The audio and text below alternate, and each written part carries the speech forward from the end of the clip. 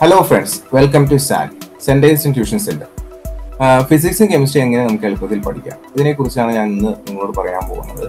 നിങ്ങൾക്ക് സാധിക്കുമെങ്കിൽ ഇപ്പോൾ ഞാൻ കാണിച്ചു തരുന്ന പോലെയുള്ള ഒരു നോട്ട്സ് ഉണ്ടാക്കാനായിട്ട് ശ്രമിക്കുക. ഒരുപക്ഷെ അത് ഇനി സമയമുണ്ടോ എന്ന് നോക്കണ്ട, നിങ്ങൾ സാധിക്കുന്ന പോലെ ചെയ്യാം. ഇതിനകത്ത് ഡയഗ്രാംസ് നിങ്ങളൊരു സെക്ഷനായിട്ട് മാറ്റാം, എക്സ്പെരിമെന്റുകൾ വേറൊരു സെക്ഷൻ ആക്കാം, അതുപോലെ ടെക്സ്റ്റ് ബുക്കിന്റെ പുറകിലുള്ള ക്വസ്റ്റ്യൻസ് ലെറ്റേഴ്സ് വേറൊരു സെക്ഷൻ, പ്രോബ്ലംസ് വേറൊരു സെക്ഷൻ, ജീവിത സാഹചര്യവുമായി ബന്ധപ്പെട്ട ക്വസ്റ്റ്യൻസ് ഒരു സെക്ഷൻ ആക്കാം. പിന്നെ സർക്യൂട്ട് ഡയഗ്രാംസും വർക്കിംഗ് പ്രിൻസിപ്പിൾസ് ഒക്കെ ഉണ്ടാവും. ഫോർ എക്സാമ്പിൾ ഫ്ലൂറസെന്റ് ലാമ്പ് അങ്ങനെയുള്ളത്. പിന്നെ ഫുൾ ഫോമുകൾ ഉണ്ടാവും, LPG ലിക്വിഡ് പെട്രോളിയം ഗ്യാസ്, അതുപോലെ സയന്റിസ്റ്റുകളുടെ പേരുകൾ, പിന്നെ അതുപോലെ യൂണിറ്റുകൾ ഉണ്ടാവും. ഫോർ എക്സാമ്പിൾ വെലോസിറ്റി യൂണിറ്റ്, അല്ലെങ്കിൽ ഇൻഡക്ടറിന്റെ യൂണിറ്റ്. പിന്നെ യൂസസ്, നമ്മൾ ഓരോ കാര്യങ്ങളുടെ യൂസ്, കൽക്കരിയുടെ യൂസസ് അല്ലെങ്കിൽ ഓരോ പെട്രോളിയം യൂണിറ്റ് യൂസസ്, അങ്ങനെ റെക്ടിഫൈ തരുന്ന ചില തെറ്റുകൾ ഉണ്ടാവും, അത് തിരുത്തണം. പിന്നെ one word questions.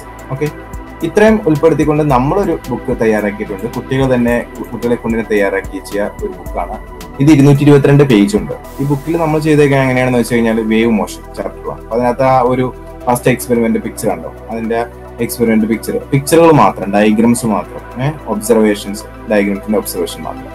Chapter 2 വരെയാണെങ്കിൽ fluorescent lamp കണ്ടാവും. അതുപോലെ തന്നെ ഓരോ ചാപ്റ്റർ നമ്മൾ എടുക്കുകയാണെങ്കിൽ ഇതുപോലെ ഡയഗ്രാംസ് എക്സ്പ്ലെയിൻ. അപ്പൊ ആ ഡയഗ്രാംസ് മാത്രം നമുക്ക് ഒരു സെക്ഷനായിട്ട് കിട്ടും. അങ്ങനെ എല്ലാ ചാപ്റ്ററിലെയും പ്രധാനപ്പെട്ട ഡയഗ്രാംസ് ഒക്കെ ഉണ്ടാവും. ഇത്ര വലിയ പേജാണ്, PDF ആണ്, ചാപ്റ്റർ ഉണ്ടാവും.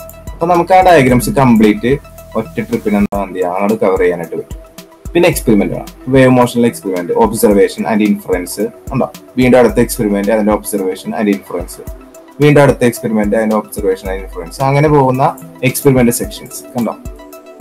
ഇത് നിങ്ങൾക്ക് തന്നെ വായിച്ച് അപ്പൊ എല്ലാ എക്സ്പെരിമെന്റും എടുക്കും. നമ്മളൊരു ക്വസ്റ്റ്യൻ പേപ്പർ എടുത്താൽ തന്നെ അതിനകത്ത് എക്സ്പെരിമെന്റ് ചോദിച്ചിട്ടുണ്ടെങ്കിൽ അത് എവിടെയാണ് ഉത്തരം എന്ന് അറിയാനാണെങ്കിൽ ഇവിടെ നോക്കിയാൽ മതി. പിന്നെ എക്സ്പെരിമെന്റ് സെക്ഷൻ കഴിഞ്ഞാൽ പിന്നെ നമ്മൾ എല്ലാ പാഠത്തിലും ഉണ്ടാവും. ഇപ്പൊ 7ാമത്തെ പാഠമായി 8 ലെറ്റസസ്. പിന്നെ അടുത്ത സെക്ഷൻ ലെറ്റസസ്. അതായത് ഓരോ ടെക്സ്റ്റ് ബുക്കിന്റെയും ഓരോ ചാപ്റ്ററിന്റെ ബാക്കിലുള്ള എല്ലാ ക്വസ്റ്റ്യൻസും നമ്മൾ ചെയ്യുന്നതാണ് ലെറ്റസസ് എന്ന് പറയുന്നത്. ലെറ്റസസ് കഴിഞ്ഞ് കഴിഞ്ഞാൽ പിന്നെ നമുക്കുള്ളത്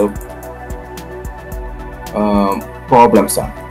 ഫിസിക്സിലെ എല്ലാ പ്രോബ്ലംസും നമ്മളിവിടെ സോൾവ് ചെയ്തിട്ടുണ്ട്. പ്രോബ്ലംസ് ഒറ്റയടിക്ക് നമുക്ക് പഠിക്കാനുള്ള ഒരു ഓപ്ഷനാണത്. അങ്ങനെ പ്രോബ്ലംസ് എല്ലാം കഴിഞ്ഞ് കഴിഞ്ഞാൽ പിന്നെ ഈ ബുക്കിനകത്തുള്ളത് അങ്ങനെ പ്രോബ്ലംസ് ഒരു സെക്ഷനായിട്ട് നിങ്ങൾ പഠിക്കണം. പ്രോബ്ലംസ് കഴിഞ്ഞാൽ പിന്നെ ലൈഫ് സിറ്റുവേഷൻ ബേസ്ഡ് ക്വസ്റ്റ്യൻസ് ആണ്. ഒരു ഏകദേശം 60 ക്വസ്റ്റ്യൻ ഉണ്ട്. We can hear sound from A large distance during monsoon. നമുക്ക് മൺസൂൺ സമയത്ത് ദൂരെ നിന്നുള്ള ശബ്ദം നന്നായി കേൾക്കാൻ പറ്റും. എന്തുകൊണ്ട് അങ്ങനെ എന്തുകൊണ്ട് ചോദിക്കുന്ന കുറെ ക്വസ്റ്റ്യൻസ് ഉണ്ട്. ഏകദേശം ഒരു 60ഓളം ക്വസ്റ്റ്യൻസ് ഉണ്ട്. ആ ക്വസ്റ്റ്യൻ ആൻസറുകൾ പഠിക്കുകയാണെങ്കിൽ തന്നെ നമുക്ക് ഏകദേശം നമുക്ക് എല്ലാം കവർ ചെയ്യാനായിട്ട് പറ്റും. അതിന്റെ ആൻസറും ഇവിടെ തന്നെ പുറത്ത് കൊടുത്തിട്ടുണ്ട്. ഇത് നമ്മൾ കുട്ടികളെ കൊണ്ട് തന്നെ നമ്മുടെ വർഷങ്ങളുടെ എക്സ്പീരിയൻസ് കൊണ്ട് തയ്യാറാക്കിയതാണ്. പിന്നെ വരുന്നതാണ് വർക്കിംഗ് പ്രിൻസിപ്പിൾസ്. അതായത് ഓരോ സേഫ്റ്റി ഫ്യൂസ്, അതിന്റെ പാർട്സ് എന്താണ്, വർക്കിംഗ് പ്രിൻസിപ്പിൾ എന്നത് എങ്ങനെയാണ് വർക്ക് ചെയ്യുന്നത് കണ്ടോ. അടുത്ത ഇൻഗാർഡ്സൺ ലാമ്പ്, അതിന്റെ പാർട്സ് എന്താണ്, വർക്കിംഗ് പ്രിൻസിപ്പിൾ അത് എങ്ങനെയാണ് വർക്ക് ചെയ്യുന്നത്, ഡിസ്ചാർജ് ലാമ്പ്, അതുപോലെയുള്ള എല്ലാത്തിന്റെയും വർക്കിംഗ് പ്രിൻസിപ്പിൾസ് ഉൾപ്പെടുന്ന ഒരു സെക്ഷൻ. പിന്നെ ഫുൾ ഫോം, ഇത് വെരി ഇമ്പോർട്ടന്റ്. ഒരു ക്വസ്റ്റൻ എന്തായാലും ചോദിക്കും. CFL എന്താണ്, കോമ്പാക്ട് ഫ്ലൂറസെന്റ് ലാമ്പ്, LED എന്താണ്, ലൈറ്റ് എമിറ്റിംഗ് ഡയോഡ്, അങ്ങനെയുള്ള ഫുൾ ഫോമുകൾ. ഫുൾ ഫോം കഴിഞ്ഞാൽ പിന്നെ സയന്റിസ്റ്റുകളുടെ പേര്, ജൂൾസ് ലോ ആരാണ്, ജെയിംസ് പ്രെസ്കോട്ട് ജൂള്, അങ്ങനെ പോകുന്ന. പിന്നെ അതുപോലെ യൂണിറ്റുകൾ എന്താ, കാലോറിക് വാല്യൂന്റെ യൂണിറ്റ് എന്താണ്, വെലോസിറ്റി ഓഫ് ലൈറ്റിന്റെ യൂണിറ്റ് എന്താണ്, അങ്ങനെ. അത് കഴിഞ്ഞ് ലാസ്റ്റ് യൂസസ്, റിയോസ്റ്റാറ്റ് എന്താണ്, റിയോസ്റ്റാറ്റിന്റെ യൂസസ്, നിക്രോമിന്റെ യൂസസ് എന്താണ്, ടങ്സ്റ്റന്റെ യൂസസ് എന്താണ്, അങ്ങനെ യൂസസുകൾ എന്താ, കുറെ യൂസസുകൾ പോകുന്നു. അത് കഴിഞ്ഞ് അടുത്ത സെക്ഷൻ എന്ന് പറഞ്ഞാൽ റെക്ടിഫൈ, കുറച്ച് തെറ്റുകൾ തരും, നമ്മൾ തിരുത്തി എഴുതണം. അത് കഴിഞ്ഞ് നമ്മൾ അങ്ങോട്ട് പോയി കഴിഞ്ഞാൽ പിന്നെ നമുക്ക് വരുന്നത് വൺ വേർഡ് ആണ്. അതായത് ഓരോ വരിയും, ടെക്സ്റ്റ് ബുക്കിൽ ഓരോ വരിയും നമ്മൾ വായിച്ചുണ്ടാക്കിയിരിക്കുന്ന വൺ വേർഡുകളാണ്. അങ്ങനെ ഏകദേശം നമുക്ക് 300 ചില്ലാൻ വൺ വേർഡുകളാണ് ഈ വരച്ചിരിക്കുന്നതാണ്. അതിന്റെ ആൻസേഴ്സ് ഏകദേശം 300 ചില്ലാൻ വൺ വേർഡുകൾ ഉൾപ്പെടുന്നതാണ്. അതാണ് ഈ നോട്ടിന്റെ പ്രത്യേകത. ഈ നോട്ട് കംപ്ലീറ്റ് ചെയ്ത് ഉറപ്പായിട്ട് നിങ്ങൾക്ക് ഫിസിക്സിന് ഫുൾ A+ വാങ്ങിക്കാനായിട്ട് പറ്റും. ഇതുപോലെ തന്നെ നമുക്ക് എന്താണ്, കെമിസ്ട്രിയുടെ നോട്ടുണ്ട്.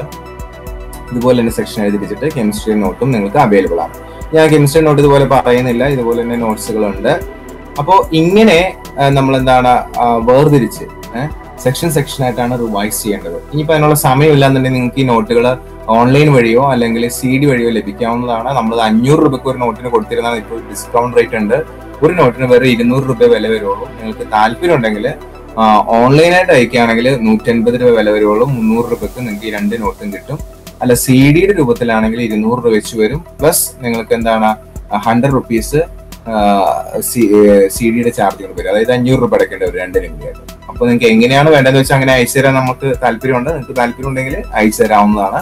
അല്ലെങ്കിൽ നിങ്ങൾ ഇതുപോലെ ടോപ്പിക് വൈസ് ആയിട്ട് തിരിച്ചു വേണം റിവൈസ് ചെയ്യാൻ. അല്ലാതെ നമ്മൾ കുറെ അവിടെ നിന്ന് ഇവിടെ നിന്നും വെറുതെ വായിച്ച് പഠിച്ചിട്ട് കാര്യമില്ല. ഓക്കെ, മനസ്സിലായെന്ന് വിശ്വസിക്കുന്നു.